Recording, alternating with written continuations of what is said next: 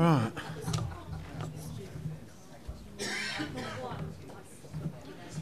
Ready?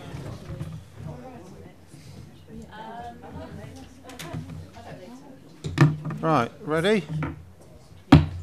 Right, good evening. Development Committee, 25th of January 2018. Everyone here is familiar with the venue. Does anyone need me to read the emergency evacuation instructions to them? No, thank you. So, item 1, apologies for absence, have been received from Councillor Mountain, who's been substituted by Councillor Mrs Mason. Councillor Newport, who's been substituted by Councillor Oldham. Thank you. There are no no non-members attending.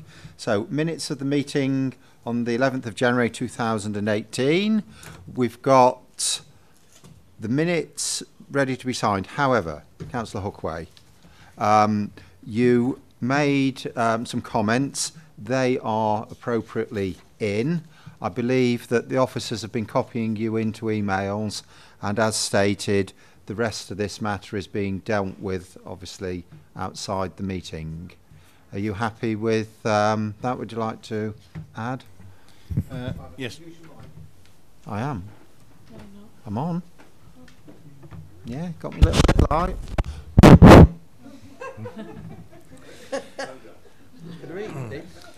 Sorry. Yes, thank you, Chairman. Yes, I have read the minutes. I'm happy with what is in there. As I understand it, when we spoke at the end of the last meeting, you said that it will be the February meeting that we're likely to get something back in relation to this matter. It's an ongoing process. I believe that, obviously not connected with the accuracy of the minutes, but there's a meeting to be arranged with the developer. Mr. Stranks is in process of dealing with that, and I believe you're being kept in contact. But we're looking for February meeting for a short statement back on the progress of that item. Yes. Okay, thank you. Yes. Councillor Mrs Mason. Mr. Chairman, I hope you can hear me. Mic's on. I'd like to have an alteration made to minute on item 13. It's not that the minute is inaccurate, it's just not comprehensive. One of the reasons for deferment, and Halcyon Park, you will recall, was the fact that this committee was unable to obtain clarification of whether or not Essex County Council Highways had visited the site, and that was part of the deliberations. And I think that was a significant part of the reason to defer, and I would like that added into the minute before we approve it. Yes, we can do it. We can do that. That's not a problem. Other than that, members, you're happy for the minutes to be signed? Yeah. Okay, thank you. Right. Declarations of interest. Do we have any? No, thank you. Right. Item 6, the only item that's with us tonight, the deferred item from last time, Halcyon Park, Pools Lane, Holmbridge.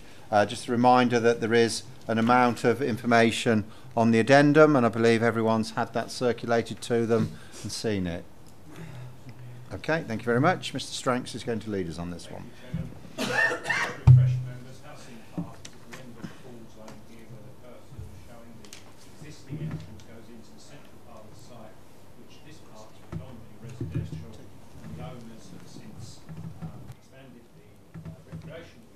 Mike, would you just mind clicking your mic again, please?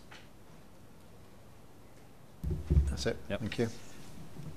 Just to rephrase, Chairman, the central part of the site is in a predominantly residential use where the existing access is, and members can see from this layout that the applicants are in the process of expanding the recreational accommodation on the site, and the proposal that was before members at the last committee was for a second access at this point here off Kingsman's Farm Road, and members were concerned about the visibility given the hedgerows and things. We'll see some photographs in a minute, but members will also recall that one of the issues that has since been resolved was the nature of the crossing into the site. There's a small ditch here that needed to be culverted, and part of the history of the application has been that this cross-section here, the Environment Agency were not prepared to have obstructed, and the application was redesigned to form this sort of letterbox style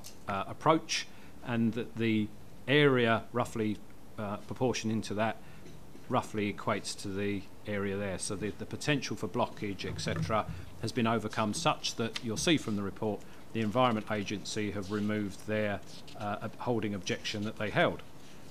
Now, here is the revised access arrangement you'll see here, and if we go to the top of the screen,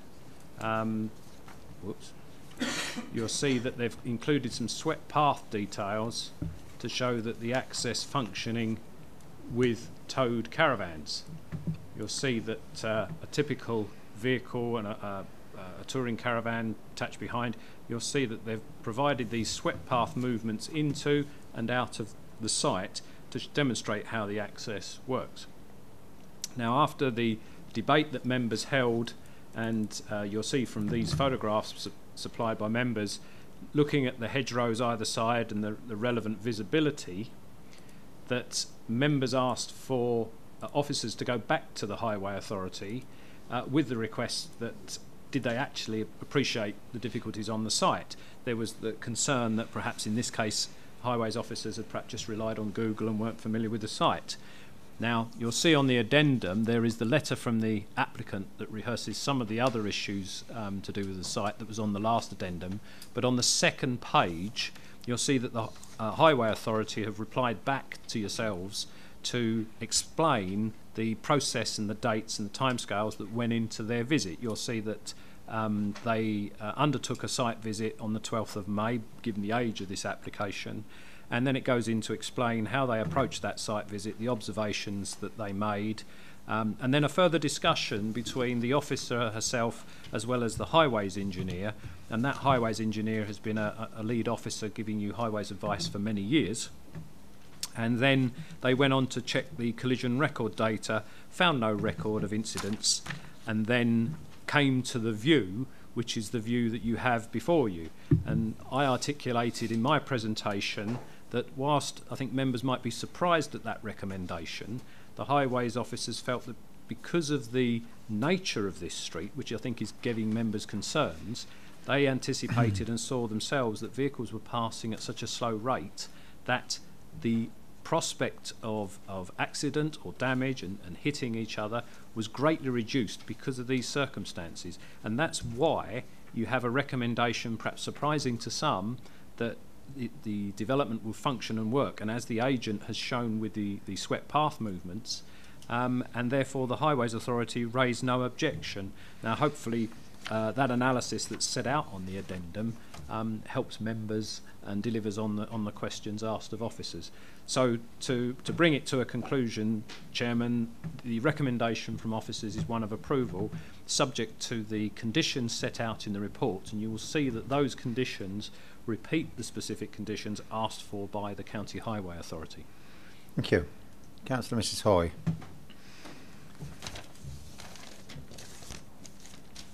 Yeah, just turn your mic off. Oh, yes, sorry. Thank you. Thank you. Even though I've looked at this and I understand that there are no grounds for refusal, and if I did recommend it for refusal, it would win on an appeal anyway, so I understand that, or whatever. From advice from officers, you can't argue with a secretary consultee sort of thing, because they always get it right. Well, they don't always get it right, so I would like my concerns noted, and the fact that Essex Highway haven't produced any evidence of traffic driving slow down there, and that's all I really wanted to say. Thank you. Thank you. Councillor Mrs Mason. Thank you, Mr. Chairman.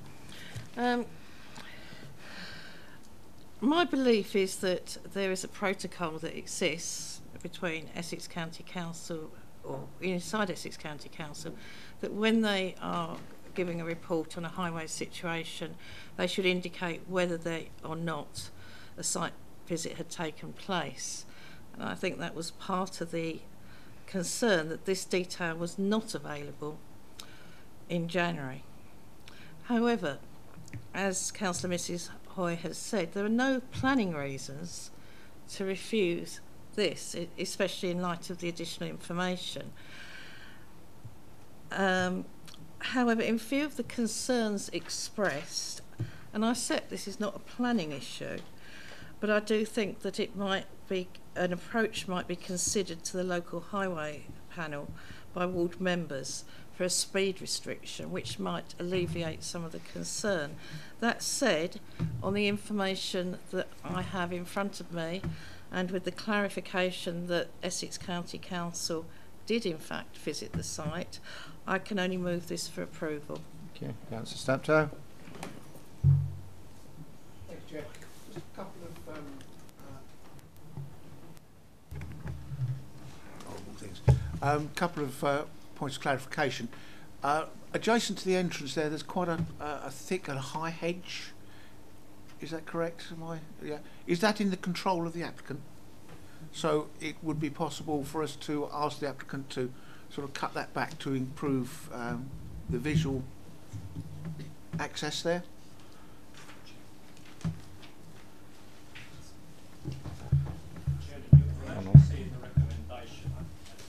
Keep going. Parallel visibility space. So the visibility space you're used to, sort of like triangular ones that act like a funnel, so that you, as you look both ways, the parallel ones follow the site boundary because of the bend that's around the corner that we saw in the photographs. Basically, they're arguing that over a certain distance, the removal of the hedge or the cutting it down to a very low height. So that is actually in the Highways Officer's recommendation. In simple terms, Chairman, it's already asked for. Councillor Hookway. Thank you, Chairman. I'd just like to ask the officer, I haven't noticed it in the report, and as to whether it's part of any of the conditions, and maybe it's not something that is part of this particular process, but has the Highway Authority indicated as to whether they'll be providing any additional signage to warn traffic users of the new entrance? Chairman, I'd need to check the conditions, but I don't recall that being one of the recommended conditions. No, it's not. Councillor Stanley. Thank you, Chairman. Two things that come to mind at the moment is that because of caravans having four wheels, two axles, instead of just the one axle, is the depth of that entrance going to be sufficient for the larger caravans, where I notice you've only got a small caravan, which is probably only a two-berth size, and also the culvert is what necessary safety features are you putting on the culvert for children not getting underneath there and so on, please? This proposal is for a static site, so it's not tourers.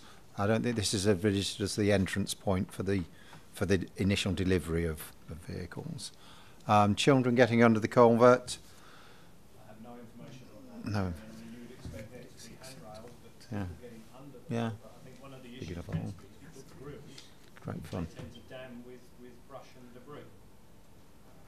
Yeah. It's not, I mean, I suppose some people get it, but I don't think it's that high. If I get Great. the small child maybe, if I get the section. Well, it's no more dangerous than the culvert. Yeah, okay, we'll come back on that. Councillor Wilson. Thanks, Chair. Councillor Stanley actually asked the question that I was going to ask, Excellent. which was about the large size of the caravans. That was all. Thanks. Right, okay. Chairman, the area you'll see here, the dimension stated is 200 mil, so it's a little bit higher than that. So I'd say probably not quite as high as 300 mil, so that's a foot. height of a piece of A4 approximately. Thereabouts. Councillor Milne. Just a short comment, but I'd like to support the comments about signage and the speed limit, because that is a real common sense thing to have, particularly with a caravan park, and you will in the summer months have kids riding bikes and all sorts of things coming out of there. I mean, it might be for an appropriate member here to raise it at the local highways panel, I think. Did you want to come back final time, Councillor Hookway? Thank you, Chairman. Just like to ask the officer in relation to the fact that there's nothing would seem to be in the conditions in relation to additional signage. Is it something that the committee could request or ask for as a condition? I mean, the Highways Authority haven't asked for it. I dare say the owner of the site may be inclined to indicate where that particular entrance is, although whether there's restrictions with placing signage on the highway. I think the appropriate place for that is the Highways panel to discuss what's there. It wouldn't be normal to put that in a planning condition as such. Right, on a relatively simple application, we've had a lot of speakers and a lot of points raised already. The approval is printed with its various conditions on page 6.15 and 6.16. Could I ask that those members in favour of approval please indicate?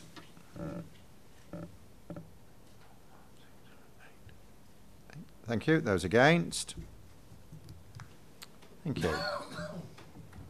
Okay, I'll just say that item's carried on that vote. Yeah, can I just say that I'm abstaining, and I'd like my vote recorded that I've abstained. You didn't vote, so you can't. An abstention. Abstention recorded. Abstention then. Okay, that's meeting done then. Thank you very much.